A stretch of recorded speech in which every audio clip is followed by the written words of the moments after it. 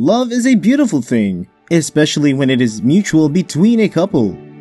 Love should be a two-way thing. That is, love should be shown and be shown back to you. A couple who genuinely loves one another would respect one another, be committed to each other's happiness, and even be ready to make sacrifices when needed. The Bible tells us in Ephesians chapter 5 verses 22 to 23 that wives should submit to their husbands, and the husbands should love their wives as Christ loved the church. It is imperative that a couple that truly loves one another respects each other's wishes and are not manipulative or forceful in making their wish known. There are so many relationships that have ended today as a result of either or both of the spouses being manipulative and controlling. Any relationship where either or both of the spouses is manipulative is surely doomed for failure. These are 4 signs that warns if a spouse or partner is being manipulative. Number 1. They force you to do things against your will and beliefs. The first thing that should bring a couple together is how they view and respect their different beliefs and values. This is why it is being encouraged that people should marry spouses that share their beliefs, values, and outlook on life. This makes the relationship easier, and the spouses would get along well because they both share a mutual understanding of beliefs and values. The Bible tells us in 2 Corinthians chapter 6 verse 14, "Do not be yoked together with unbelievers, for what do righteousness and wickedness have in common? Or what fellowship can light have with darkness?" This is why it is urged to marry someone of your faith and belief in Christ. This way, they won't force you into doing things against your will and desire. They instead help you improve and stay stronger in the faith of Christ Jesus. Any relationship where the spouse is an unbeliever and you are a strong believer of Christ, it can make you derailed because they are not of God. Bad company corrupts good manners. So many young men and women have compromised their faith and belief in Christ because they wanted to please their spouses and make them happy. Any relationship or marriage that makes you do a thing against your will, which is the will of God, should be avoided.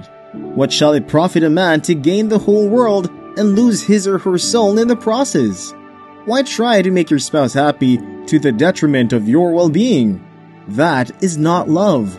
Rather, it shows your spouse is being manipulative and does not respect your own decisions, beliefs, values, and goals.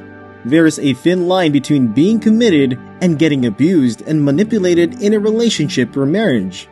So you must learn to draw the line when your spouse is being manipulative and bring him or her under control.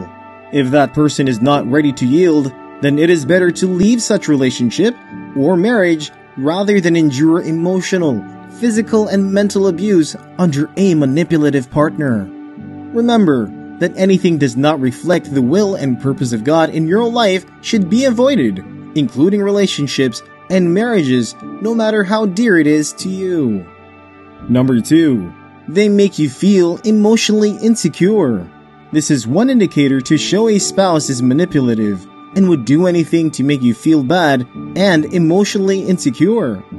When your partner or spouse has trust issues stemming from his or her insecurities, or as a result of him or her being overtly jealous, they would do all that is in their power to make you feel less loved and would try to cage you because of their insecurities and fears. There are instances where the man instructs his spouse not to work or have anything to do with the opposite sex or partner. Others go as far as telling their spouse not to have any interaction with the opposite sex. Some men have issues when other men speak with their wives or partners. The same applies to some women who are very jealous when they see their partners speak with other women. Most even go through their spouse's phones just to make sure their spouse is not cheating on them, thereby rendering such spouse emotionally shackled and blackmailed. This is not the will of God for a relationship. Any relationship that a spouse or partner mete out emotional blackmail and makes the other partner feel insecure is manipulative and wicked. This kind of person does not care about the feelings and emotions of their spouse. They are rather focused on what they want and don't give a hoot concerning what their partner feels. Most of them have trust issues that are not your fault, but stem from their background, childhood past, or beliefs. For example, some women believe men are natural cheaters and are open to infidelity. This is something they have not proven, but believe as a fact because they grew up hearing it, or they just feel that way. Any relationship that has trust issues cannot experience true love and affection between both spouses because they would operate on a level of suspicion and doubt. Any relationship that makes you feel insecure and you have trust issues should be avoided. Number 3. They are selfish and not ready to sacrifice their effort. There are situations in a relationship that which one of the partners should be ready to sacrifice one thing or the other to make the relationship work. However, if your partner wants you to sacrifice something precious just for their selfish motive, then such a partner is just being unreasonable and manipulative. Take, for instance, a spouse who wants you to quit your job or just stay far from your family and loved ones for no justifiable reason, just because he or she feels the need to do so, just because you are obligated to do so, is just being manipulative.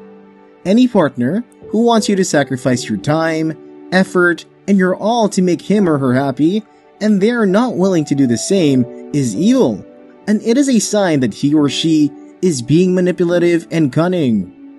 For a relationship to work properly in peace and joy, there is a need for both spouses to put in a mutual level of commitment and effort, and they must be willing to sacrifice their all to make such a relationship work.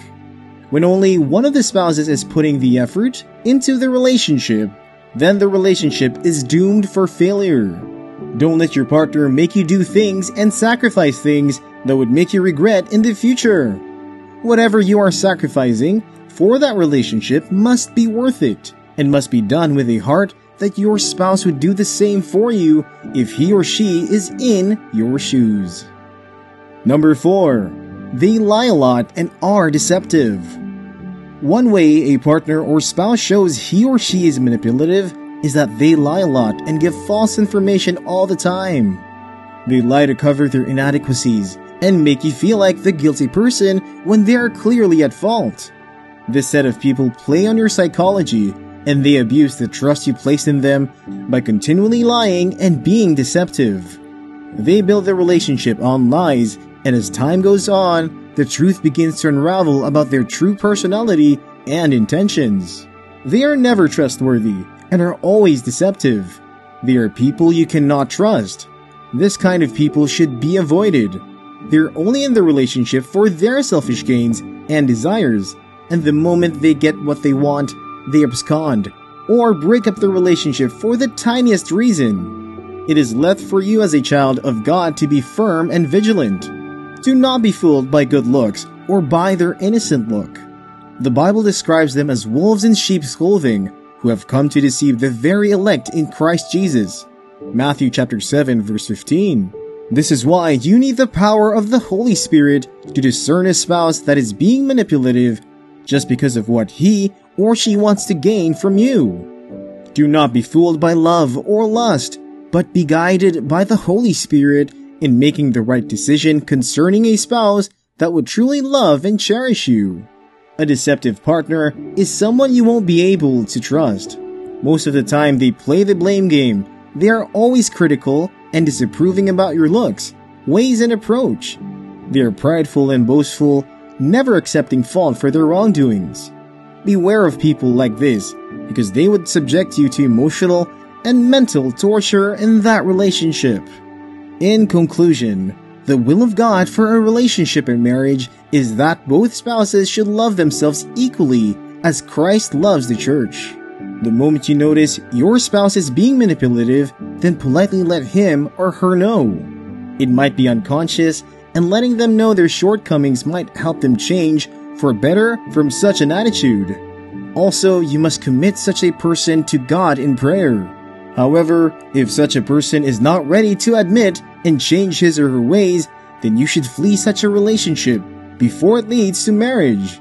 It is also important you are filled with the Holy Spirit of God to be able to discern a manipulative person.